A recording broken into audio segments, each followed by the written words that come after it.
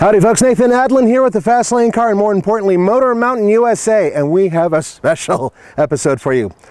Look at this. This is the Jeep Wrangler Rubicon. Look at this. McKinney Rubicon Springs Road Staging Area. We're at the Rubicon, folks. That's right, it's time for high adventure, and I'm serious about the adventure part because we're about to go up the Rubicon Trail doing some off-roading with the trailer, and then after that we're going to go up to the highest drivable mountain in California. Oh my God, I'm so excited, and that's all coming up next.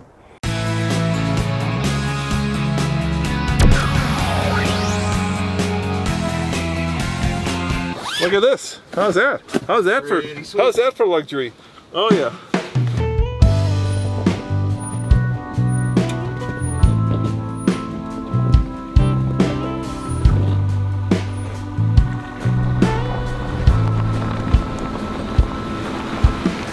One of the things you're able to get is a map showing the Rubicon Trail. Now, it doesn't really explain how difficult some of it is, and some of it is really difficult. As a matter of fact, we highly recommend that you bring a trail-rated vehicle. Now, in this case, the Jeep Wrangler Rubicon is, and so is our trailer.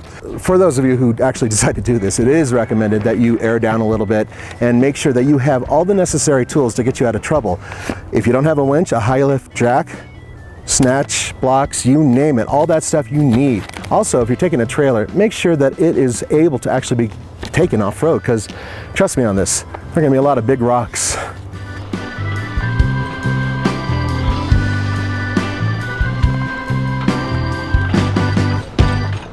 This vehicle, the Jeep Wrangler, was specifically built and designed to go off-road. It didn't come out of a factory with, oh, you know what, this is kind of a car and kind of a crossover or whatever. No, no, no. When they put the frame together, they thought, what will work best off-road? When they put the panels together, they thought, what would work best off-road? The short overhangs, the way the bumpers are designed, the way the fenders, the mirrors, exactly. Everything in the Jeep Wrangler is built to be good off-road. And although this is really big compared to the original Wrangler, and especially to like a CJ5, it is still remarkably tight and capable. And I mean, are you worried at all with any of these obstacles? No, I haven't. I haven't been worried yet.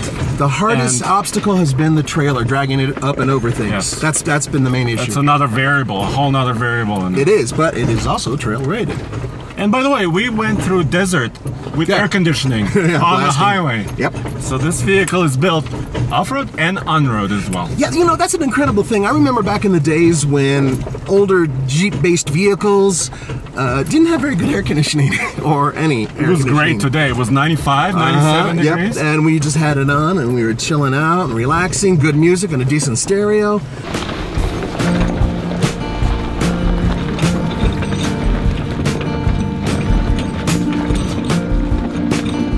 Rubicon is really a mixed bag, but one of the things it really has are rocks.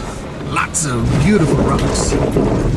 And I just got to my first rock. The hard part is actually taking the trailer over this.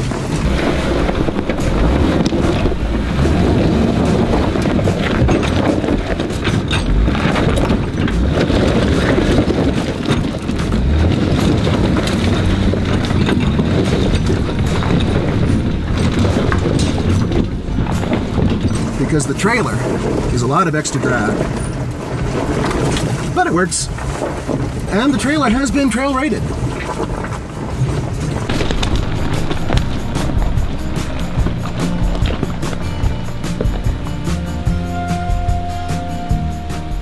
All right, so Rubicon's been awesome so far. We've been taking it in low gear. The hardest part is the trailer.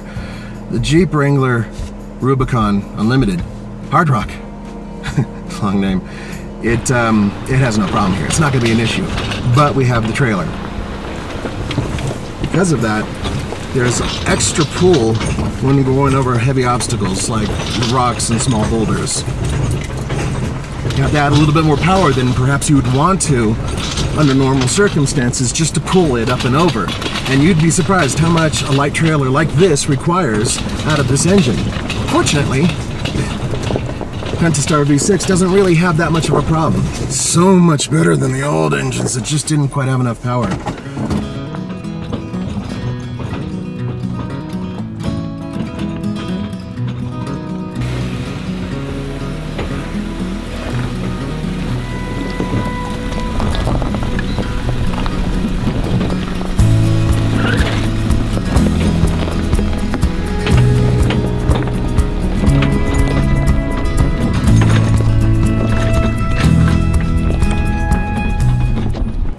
we're sadly at the turnaround point, which is a few miles in. Enough to say that we managed to do some pretty cool obstacles. I know it gets rougher from here, but the real issue is we have a schedule to keep. And see, what you guys don't see when we're filming is that we have these really tight windows of time to get to these various mountaintops to distribute belt buckles, but also to actually get there. We have to find a place to camp, or a motel or hotel or whatever, normally camping. But we have to do a lot of things, checking weather conditions, road conditions, all these things. Even during the summer, roads can be closed and have been before. We even had an avalanche back when we were getting into Wyoming. So, unfortunately, as fun as this is, and it is an awesome trail, it's so much fun, it's something that we only get a limited time with, but it is definitely a trail we're gonna come back to. By we, I mean me. Well, guys, I really wish we had an opportunity to go all the way down the Rubicon, but that would have taken a long time. So far, we've made it almost to the second trailhead, and that's unfortunately where we're gonna have to turn around and head back, because we still have to hide the belt buckle at the highest peak, the highest mountaintop. But no problem so far with this. I mean, wow, it's been a lot of fun. And you know what? What you guys don't have a chance to see is that behind the camera, Andre has been scrambling to get as much footage as humanly possible. Come here, Andre, come on. Well, can I put some turtle wax on there? No turtle wax while we're on the trail. But I can tell you this, we've been blessed by having an opportunity to take the Jeep Wrangler Rubicon to the Rubicon. Here we are. Isn't that freaking awesome? I feel honored, humble, really. That's what we get right here with a little bit of nice. Yeah, and it's us, not Roman. Yeah.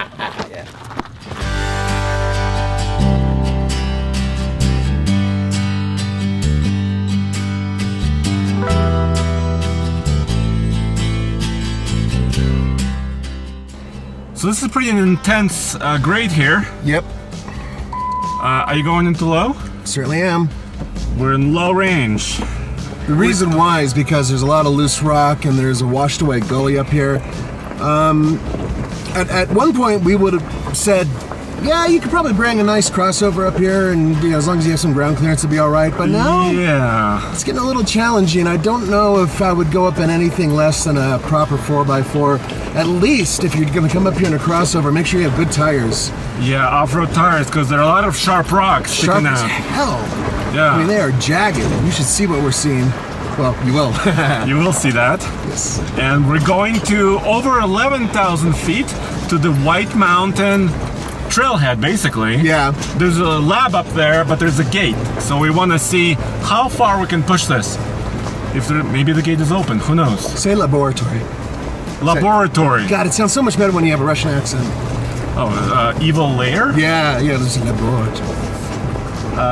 It's a laboratory. Yes, but it's one that we're not allowed to go to.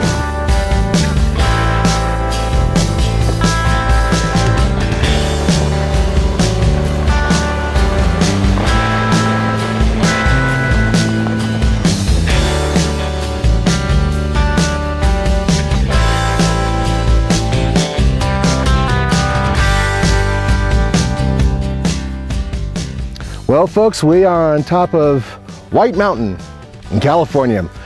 According to our instruments, 11,678 feet. This is as far as we can go, because behind me, over there, is the University of California's Barcroft facility and PACE lab.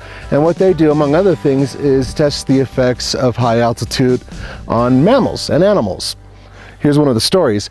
They actually have a group of dogs that they take from Louisiana in the wintertime up here annually to test the effects of high altitude, which is interesting, but I'm not about to walk 2 miles up to the lab to find out. No, we are stopping here.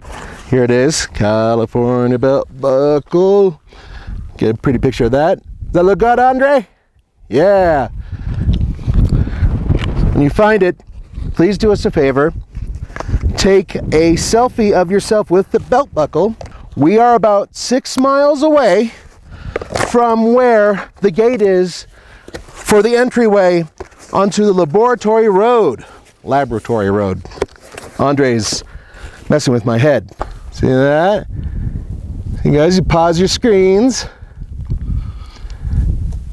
We got a little spot right here We don't want to destroy the ground around here.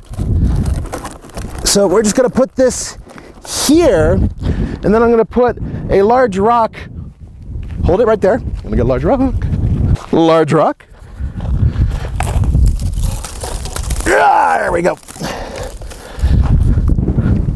There you go. Just that simple.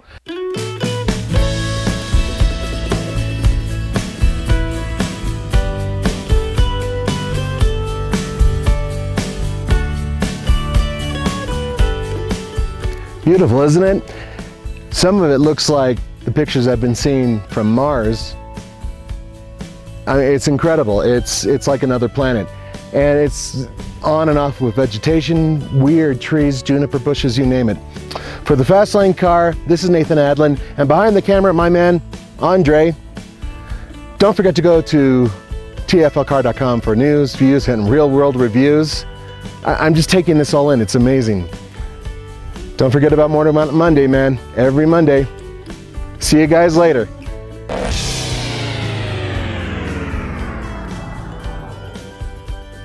Don't forget to go to tflcar.com for news, views, and real-world reviews. And don't forget to go and look at Motor Mountain USA every Monday. It is awesome, and adventure just keeps going and going and going.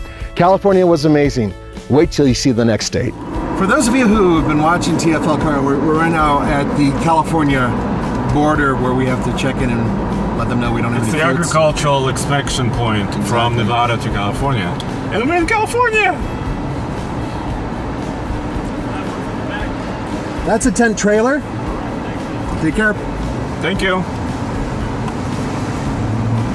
See, when you come into California, the old school thinking is they would say, "Oh, what's up, man?" They don't do that anymore. They're kind of straight-laced. Oh, he said what's in the back. So. Yeah.